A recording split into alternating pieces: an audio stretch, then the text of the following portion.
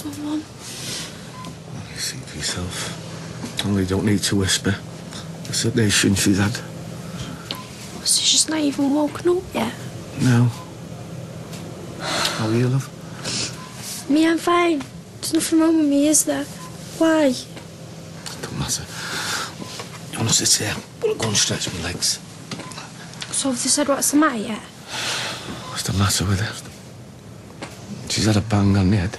Yeah, Dad, I know that. But they must have said something more than that. No, not much. Why don't you say a prayer for her? I know I've been doing.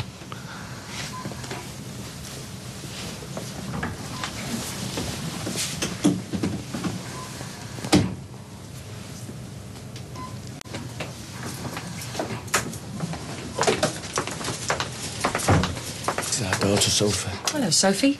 I'm Dr. Renshaw. She's gonna be okay. Well, your mother has had some trauma to the head. And you know when that happens, you sometimes get bleeding? Well, sometimes you get minor bleeding on the inside of the head, which is what's happened to your mother. Now, we hope that this will stop of its own accord. And if it doesn't? We might have to operate.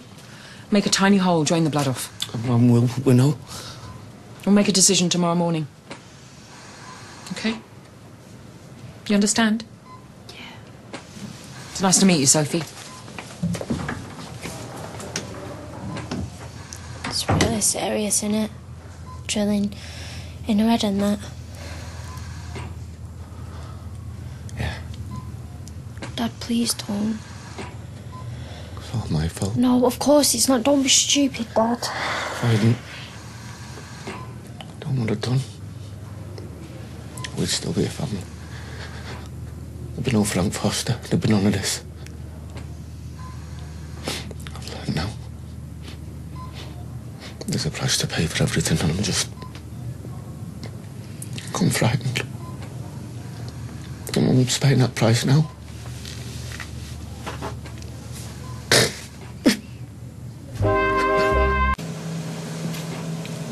I suppose I...